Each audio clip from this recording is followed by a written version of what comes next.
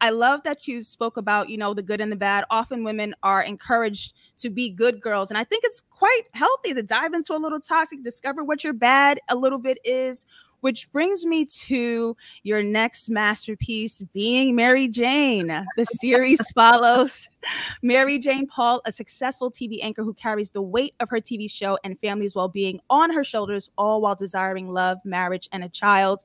And compared to Girlfriends, you know, this Girlfriends, which felt like fun, you know, and exploratory, and this one had a bit more pressure to it, this sort of idea about running out of time. And what conversation, I like, you know, in your interview, you say you're having a conversation with the audience and Black women. What conversation were you having with Black women who may have been feeling that pressure of like, gotta get married, gotta have a child, gotta, you know, gotta hit these sort of milestones in love? What was interesting when I was writing Girlfriends, there was a point in which I thought Joan wouldn't really say this to the girlfriends, but because the show was set up in which you had to go sit around the dinner table or the cafe table and share your different, you know, issues so that we can go explore them. I realized I couldn't pack that into the Joan character or into the Girlfriend's character. So what I started doing was I was starting to take notes, and I would just put it to the side.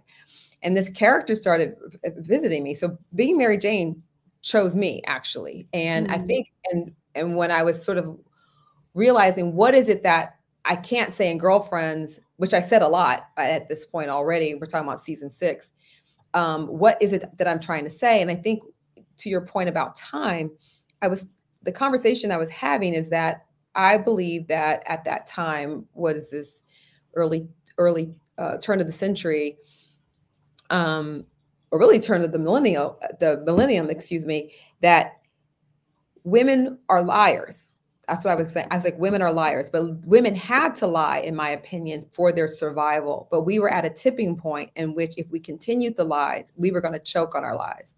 And so I wanted the Being Mary Jane character to sort of be like this bull in a china shop, to sort of get it all out, air it all out. I thought it was interesting. You know, it was also a fun thing to be like a woman who had a lot to say about others, lived in a glass house, you know, those who live in, you know, throw rocks shouldn't be, you know, that kind of, whatever that phrasing is. And then the glass houses shouldn't throw stones. Yeah, there you go. Glass house shouldn't throw stones. She was throwing a lot of them. I mean, Mary Jane, and they needed to ricochet back to her. They did need to come back in her house for her to deal with a lot.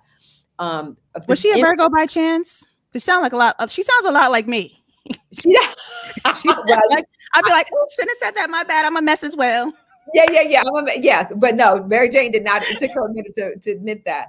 But also the idea that she was so busy telling everybody else's business news, right? And that the real story was inside of herself. And I think that's what I wanted to lead the conversation. Like, what are these things that are not really serving us? One of them specifically was, you know, Black women thinking like, well, if I don't do it, then it's not going to get done right. Mary Jane was very much that. Like, if I don't take care of my parents, if I don't do this, if I don't do that, then it's not going to get done.